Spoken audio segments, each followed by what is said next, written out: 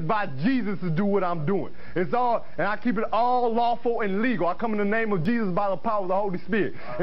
Anybody resisting, goddamn my ass kiss it. My high and lofty, motherfucker, I'm the inhabitor of eternity. That's from the Lord. That's from the Lord. And blessed in the name of Jesus by the power of the Holy Spirit. To all my babies who believe in Jesus by the power of the Holy Spirit. The current crop of presidential candidates, is there anybody even running that represents something that we're talking about here? No, all of them are New World people. Tsongas, in his book, even everything that he's written touts the New World Order. All of it, right for Tsongas' literature. You're going to see New World Order, New World Order, New World Order, New World Order. Clinton, the governor of Georgia, was selected in 1991 by the Bilderberg. Governor of Arkansas was selected in 1991 by the Bilderberg Group in Baden-Baden, Germany, to be the new president of the United States. Remember what happened to Gary Hart? What did he do? He went out on a boat with a woman who wasn't his wife, and he was destroyed. Look at Clinton. What's happened to him? Nothing. The press is on his side. They're helping the guy. You know why? Because he was chosen by the people who own the press to be the next president of the United States. Now, I don't know if he will be or not. That's up to the American people. Mm-hmm. But if they get their way, he will be. Bush is one of the most heinous criminals that's ever walked on the face of the earth. Bush is the man who's been a CIA agent since his college days. He's a member of the Skull and Bones, the Russell Trust. He was initiated in a casket with a ribbon tied around his genitalia, which symbolizes that he's a priest in the temple of Isis. A pagan, this guy. This man is a member of the mystery schools. Well, he has the outward appearance of a good Christian, church-going Christian, no? They do whatever they have to be approved by the people, but in secret, they're not at all. This is a man who practices pagan religious rituals, magic. Doesn't matter what you think of all these things. I'm just telling you, this is what he does in secret. Mm-hmm.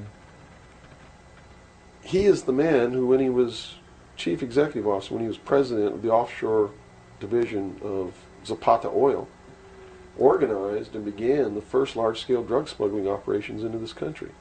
George Bush is the one responsible for the drugs on the streets. And the war against drugs is not a war against drugs, it's a war against the Bill of Rights. We've already lost the Fourth Amendment in this war. That's true. And we're going to lose everything else. You watch on, it amazes me, people watch on Saturday night, cops, top cops, tough cops, 911. All of these stories that are glorifying the police state, and they're falling right into the manipulation. As they watch police with no search warrant, with no court order, break down people's doors, tear out their walls, rip open their mattresses. All in the name of the war on drugs. Pretty sneaky. It's pretty sneaky, all right. You see them stop people in the streets, and the guy's got $400 in his pocket. They don't press any charges. They didn't even have any reasonable suspicion to stop the person and search him. And what do? They take their money. And they don't give it back. And America's watching this.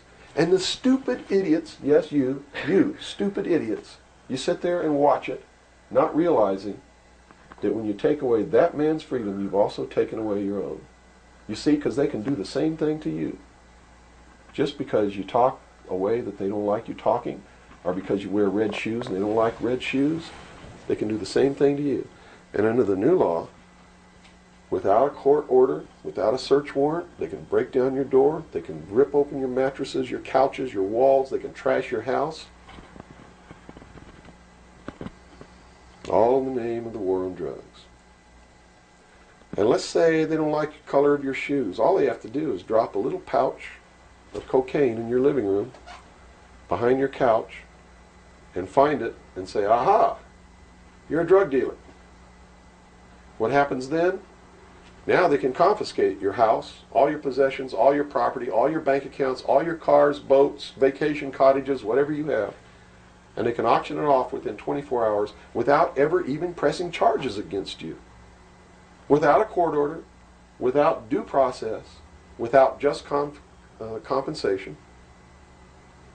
And there's not a damn thing that you can do about it. Not a damn thing.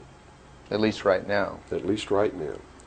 And the reason you can't do a damn thing about it is because you're the one who brought it about through your stupidity. You're mentally crippled. You're operating from a position of ignorance, apathy, abdication, irresponsibility.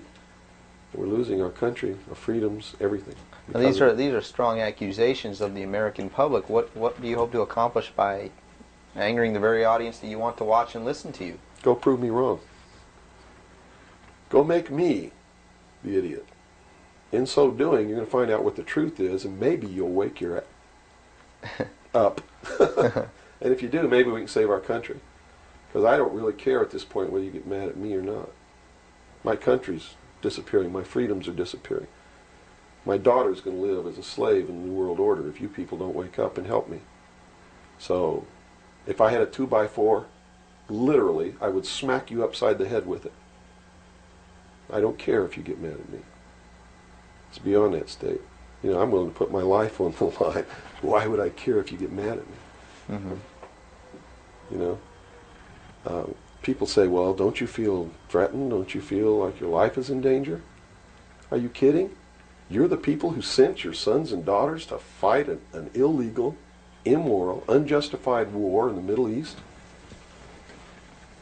And that didn't bother you a bit, that they might have got killed over there, and you're worried that I might get hurt?